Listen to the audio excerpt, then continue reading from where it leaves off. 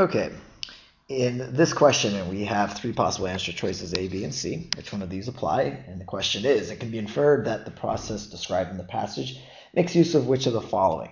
Now, I know A over here is very tempting, the tendency of hot air to rise. We all agree that hot air rises. It's something that many people know.